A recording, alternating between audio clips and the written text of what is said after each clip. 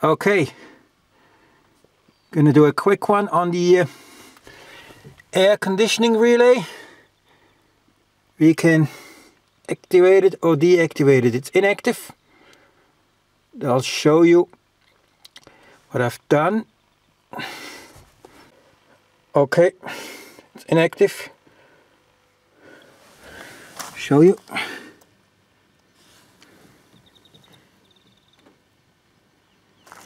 We'll go and activate it now. Activate F7.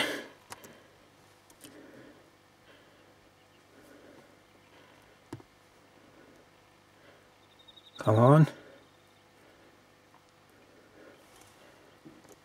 Active. Okay. Now 14.63 volts. But how do we know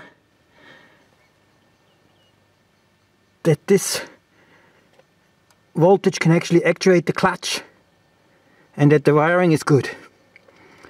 I'll show you the next thing. We're going to use the magic tool that will test it all for you very quickly without the wiring diagram. You prove whether or not you have a problem. If you have a problem, it's not going to be so easy. If you don't have a problem, you already know you're done. You don't have to do further checks on there. I'll show you in a minute. Now, we had the air condition. The plug is down there. I already disconnected it. And I had it active. When you activate it, you can hear I can spin it.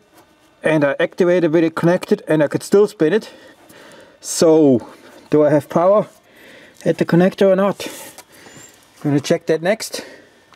Okay, got it hooked up with my special connection kit. So we got, that's basically what's going into the clutch. So we'll use this for a quick check. I'll show you. Normal multimeter.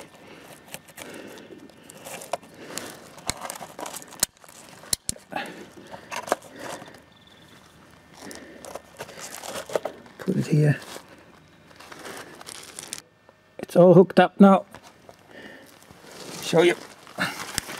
We have nothing on the meter. I just need it to be hooked up like this so I can show you. Put it here. Fuck. Didn't want to min max.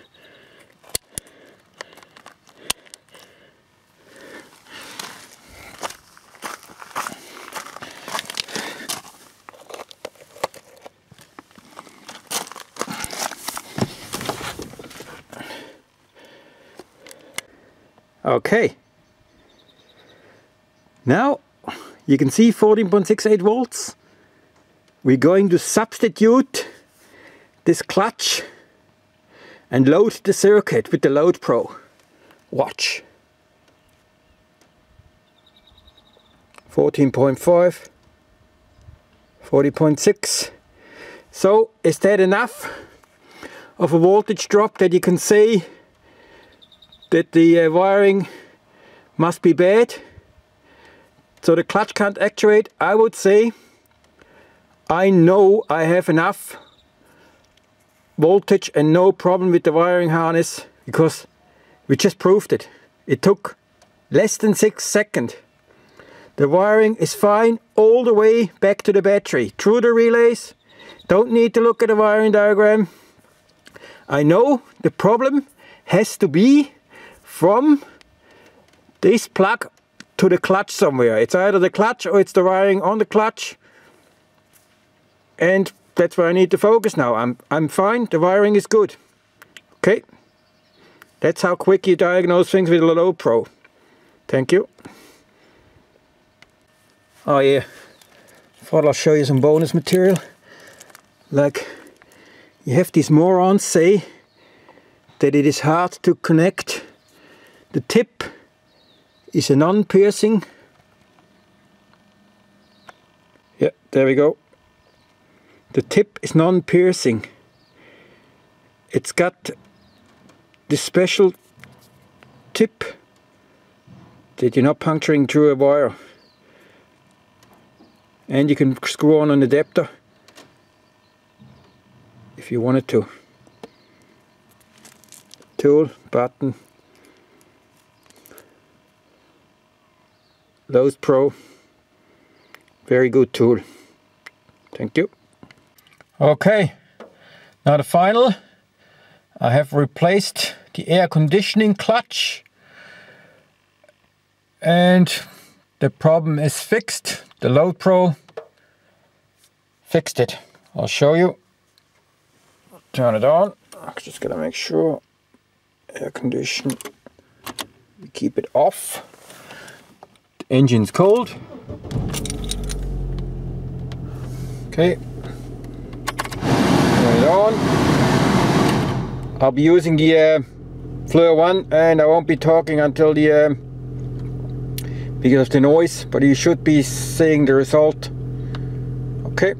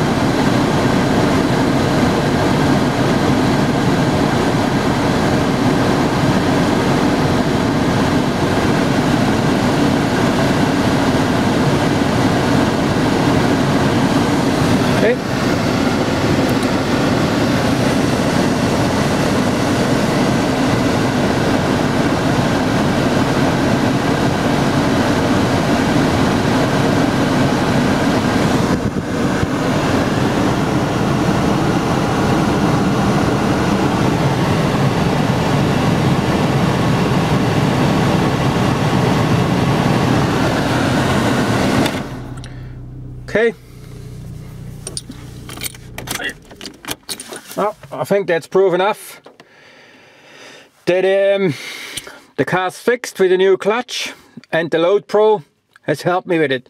There could have been, of course, no gas in it, but we had power going to the plug, which suggests, when you know about air conditioning, that there is a switch, most likely a pressure switch, that will kill the power to the thing. Or there could now be not enough gas in it or whatever. That'd be a whole different story. That's air conditioning, which I have sort of started learning as well. But it has nothing to do with the Loadpro. The Loadpro is a very good tool. And it took me literally less than 2 minutes to be sure that I needed a clutch. Okay, thank you.